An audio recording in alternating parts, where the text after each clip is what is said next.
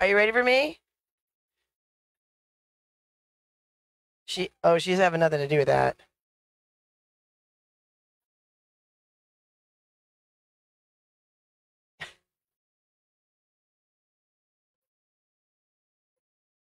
She's not sure.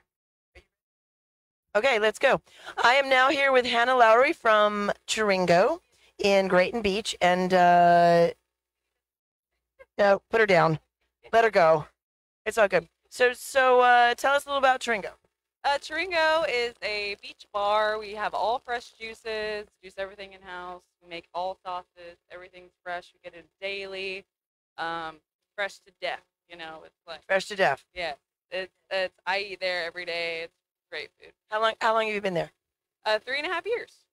Cool. And how long have you been? So how did you get involved with this contest? Last year we had one of my coworkers, Peter, was supposed to do it, and he happened to leave the country suddenly. So they're like, I know. Wonder what that was about. No, I'm kidding. So they asked me to step in, and I was like, sure. There was like 2 days. I was like, I guess I'll do it. And we figured out a drink, and we did it, and it was so much fun, and I wanted to do it again. I'm glad they asked. Well, now, can you tell us any secrets about your cocktail?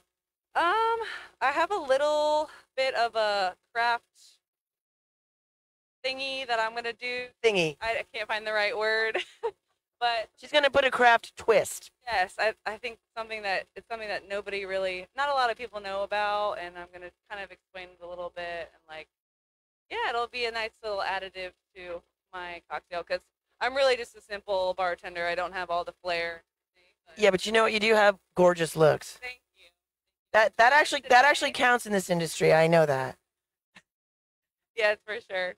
Well, thank you very much, Anna. And how do you think you're doing in the contest so far? Better than last year. I remember I did the tall pour last year, and I put my finger over the hole, and it didn't even come out. And then I was like, oh, and then I was disqualified. So at least I did better on that. So I got a little bit of redemption. So That's awesome. All right, thanks for talking to us, and good luck. thank you so much. Thanks. All right.